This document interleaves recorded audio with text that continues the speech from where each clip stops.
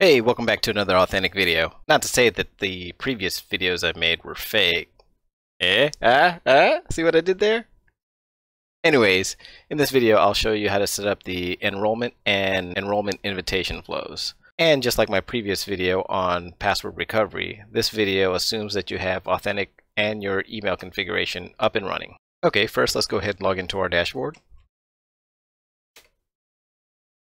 Next, go ahead and click on your admin interface. Click on Directory, Groups, and click on Create. For the name, I will set up a user group, so I will name this Authentik Users.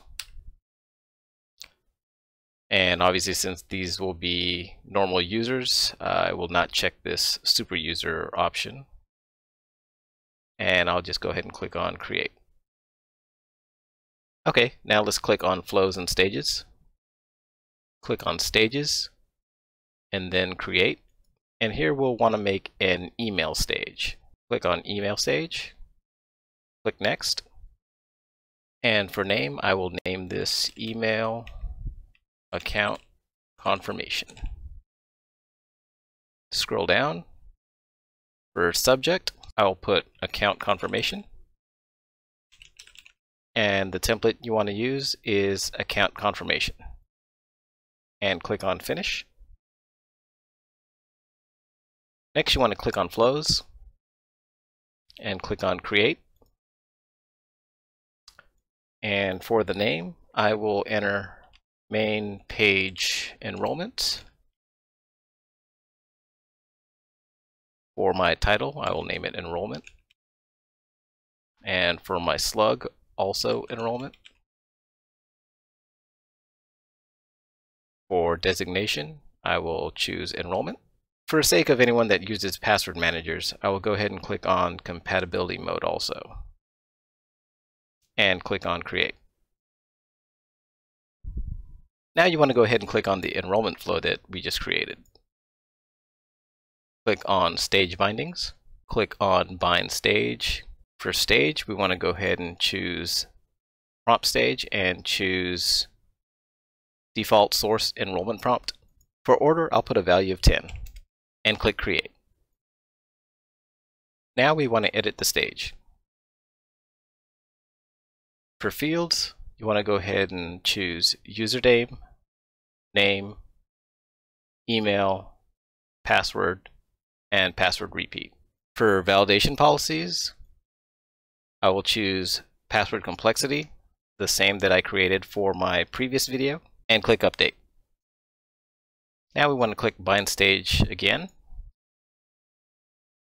For stage, we want to go down to User Right Stage and choose the Default Source Enrollment Right.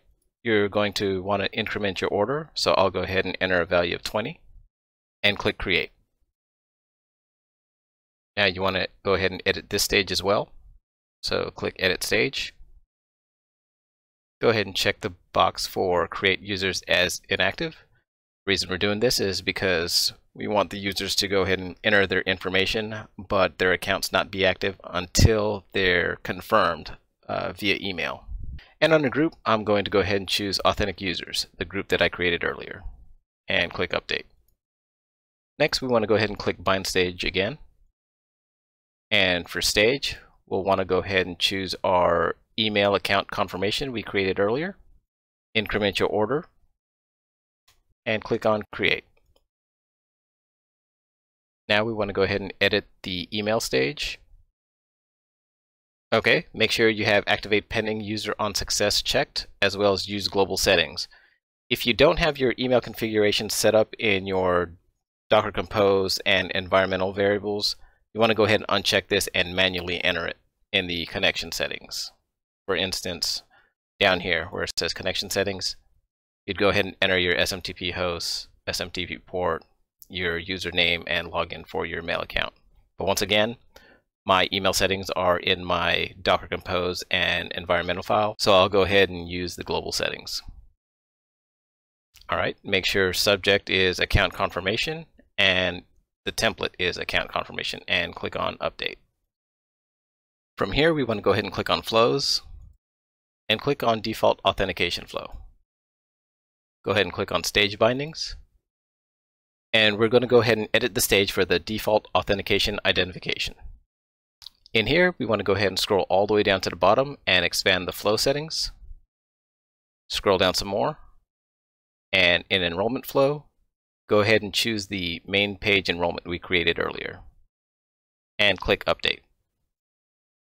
Now we can check this is all set up correctly by launching an incognito or private window and navigating to the Authentik dashboard. And as you can see, we now have a Need an Account sign up link right here on the main page underneath the login prompt. Let's go ahead and test it out by clicking Sign Up. Now the enrollment form has popped up. Let's go ahead and enter some users' information and click Continue. So let's check our mailbox and wait for that account confirmation to come through.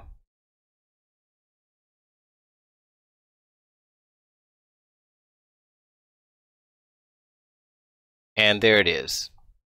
Let's go ahead and click that and see what it says. Okay, great. It says, welcome. We're excited to have you get started. First, you need to confirm your account. Just press the button below. So we'll go ahead and click on this Confirm Account button. And it throws us back to the main login page. Now our user's information should be written into Authentik, and we should be able to log in with the user information that we entered earlier. So let me go ahead and enter our user's information into the login prompt.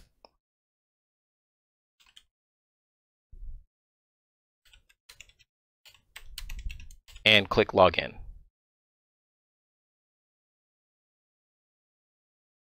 As you can see, we successfully authenticated and we're in Authentik's dashboard interface.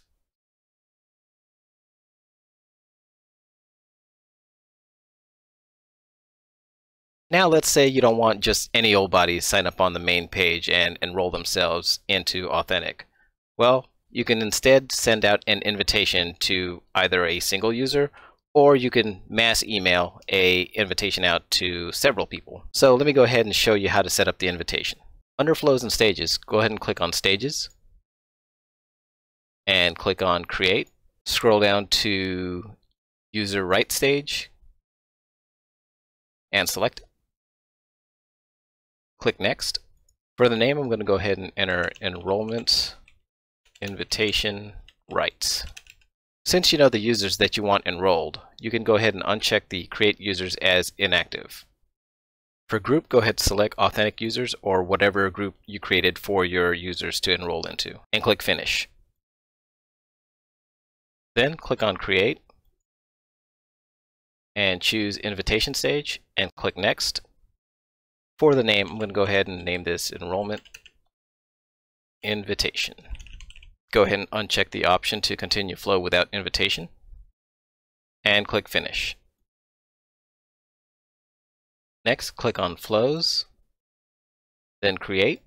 For the name, I'm going to go ahead and name this Enrollment Invitation.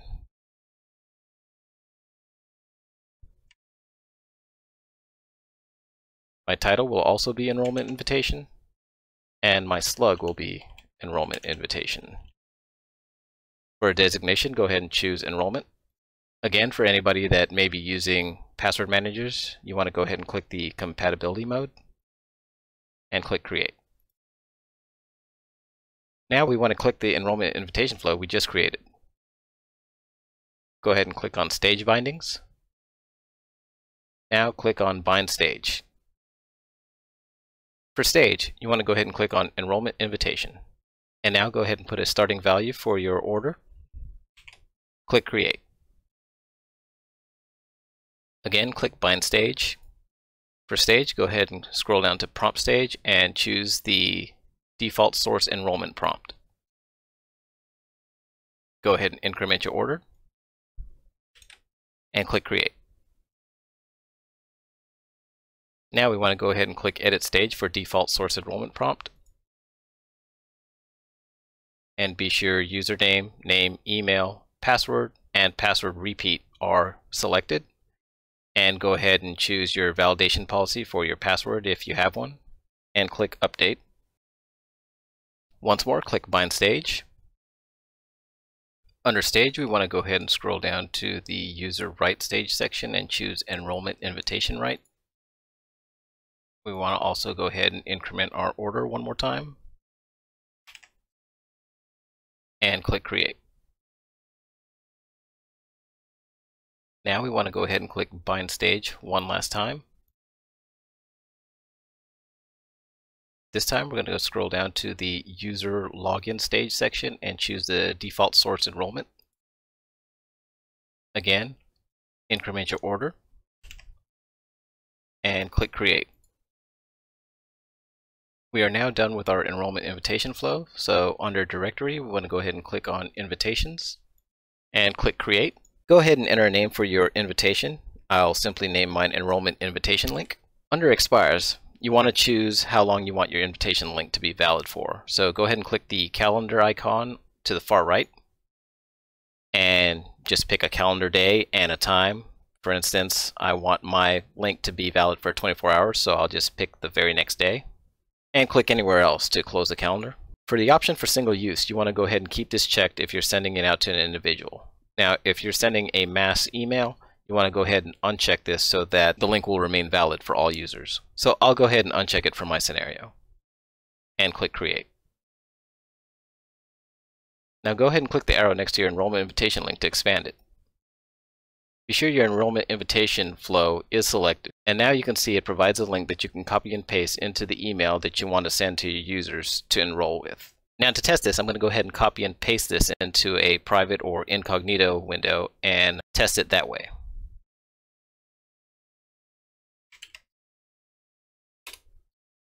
And as you can see, the enrollment invitation flow started up and it's allowing us to enter our users' information. So let's go ahead and enter some information in and click Continue. Now it's brought us back to the main login page, so let's go ahead and enter our user's information in and see if we can log in. And click Login. And again, we've successfully authenticated and are now logged into the Authentik dashboard.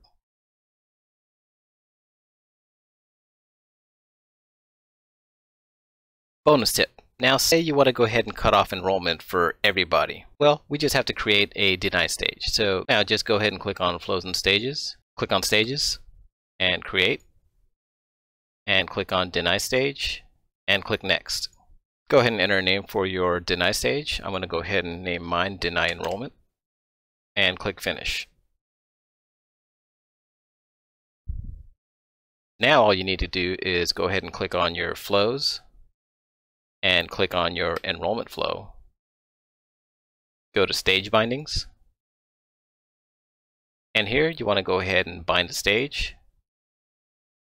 And now you want to go ahead and choose your deny stage enrollment. And for order, you want to go ahead and make sure this is at the top of the list. So I'll go ahead and put 0 and click Create. Now let's go ahead and test this by opening up an incognito window and navigating to the login page. From the login page, I'm going to go ahead and click on Sign Up, and we should be denied. And as you can see, we definitely were denied. Enrollment says request has been denied.